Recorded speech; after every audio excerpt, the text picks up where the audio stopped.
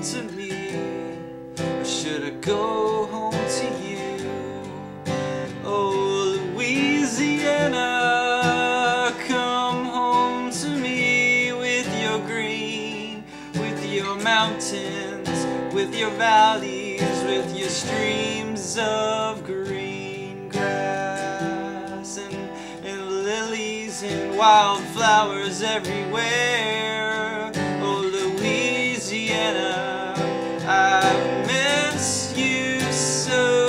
Oh, I miss you so. I miss you so, Louisiana. You're beautiful. I wrote that song about my dog. I got this cute little golden retriever when I was pretty young, and I named her Louisiana because she was reminding me so much of that place. I spent a lot of time as a youth there, and you know, the moment I got her, I just looked at her and I said, "This is what Louisiana is right here in this dog, in dog form, I guess. Louisiana in dog form is what that was." And so I named the dog Louisiana. Well, yeah. Actually, I did. You know, I was born in Florida, really, St. Cloud, Florida.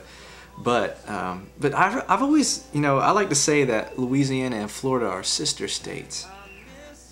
Just because I think it's because of the hurricanes and the culture, you know, the soul of the state itself. I think that's why I like to call them sisters. And so, like, you know, I may have been born in Florida and I grew up in Florida, went to school in Florida, you know, went to college in Florida, but you know, who's to say I didn't grow up in Louisiana? You know, the state, the soul of the state is in me. You know, Florida's in me, Louisiana's in me too, because they're that related.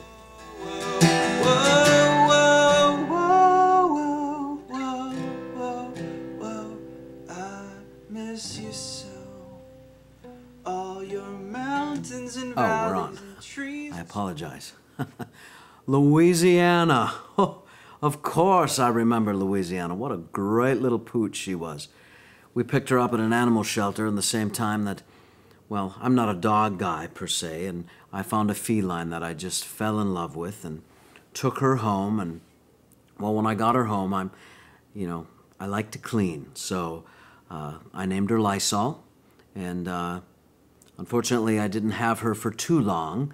I was going out one day to get the mail, and she snuck out the door behind me. I always wanted to be by me, and I had this fetish at this time for the Publishers Clearinghouse sweepstakes, so I was checking my mailbox faithfully, and right as I came out, little Lysol, well, the neighbor hit her, and that was all she wrote. Got caught in the spokes of his 10-speed and just kept spinning her around and around and around like a Ferris wheel. Some nights the sound wakes me up still. Just awful.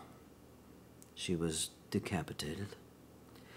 But the good news is she's buried in my backyard, and I faithfully visit her every day.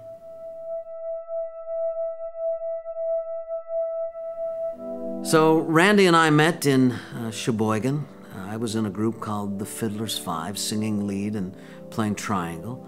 Randy was a fledgling singles artist, not making it. Fiddler's Five disbanded, and Randy and I decided to get together and hired an agent. And the agent just saw the uncanny resemblance between us and decided to go with a brothers act. And that's right, Randy and I are not biologically connected. Most people will be shocked to hear that. Randy's actual last name is Palawatsky. I believe it's Spanish descent. He never did know who his father was. So we toured, and he had Louisiana, and Louisiana was really the brother that he never had.